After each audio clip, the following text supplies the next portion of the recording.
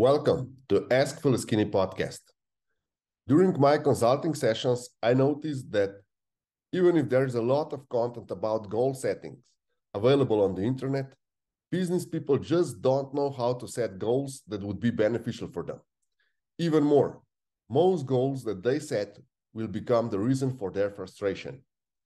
Disclaimer, this podcast is not intended as a substitute for therapy or one-to-one coaching, nor is this piece of investment advice. I'm simply sharing what I have discovered during my 25 years of ongoing research on goal settings and my practice. With the disclaimer out of the way, let's get right into the theory. Modern psychology claims that goals should help us focus on the objective we want to achieve in the future.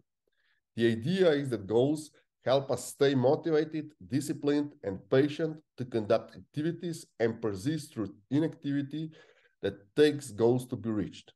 Many modern motivators believe that if we set goals, our conscious and subconscious mind will steer us towards achieving these goals. Modern neuroscience is very precise as far as goal settings goes. We set goals to create a desire. This desire motivates us to take specific actions, or even better, to adopt specific behavioral patterns. When the goal is reached, we release dopamine. Then we set a new goal. When we understand this neural pattern and we put it in a constant loop, this goal setting and goal achieving loop will program our minds for success. It is essential that we set goals that enables us to engage in this loop of desire, action, and dopamine release. If it's so simple, why do people not just simply engage in this loop? Most common mistakes are if we just set goals that we cannot achieve immediately or in the foreseeable future, the loop will not initiate. Regardless of our previous experiences and our age, if you want to be successful, it is important to start with baby steps, namely small achievable goals in order to create the winning loop in our brain that enables us to achieve all goals that we set our mind to. Most people set goals so abstract and so big that instead of creating burning desire that would lead to actions and behavior change, their goals lead straight into frustration. During my coaching practice, I've noticed most people mistake dreams for goals. Their goals are not tangible, not measurable, and are not broken down into small goals that brain can conceive or adopt. Setting goals that will eventually materialize is a skill that usually needs a lot of work and patience to develop, and unfortunately, it usually takes a lot of broken dreams and missed goals before we are able to set goals that will trigger a positive loop in our brain. The loop that will help us achieve goals over and over again. And now, let me tell you about my failures that became my success story.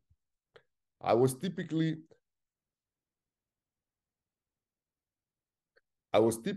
a typical all-or-nothing planner in my early 20s. I would set myself goals so big I wasn't able to achieve them. Even if I was experiencing above-average economic success, I was frustrated because I missed my goal.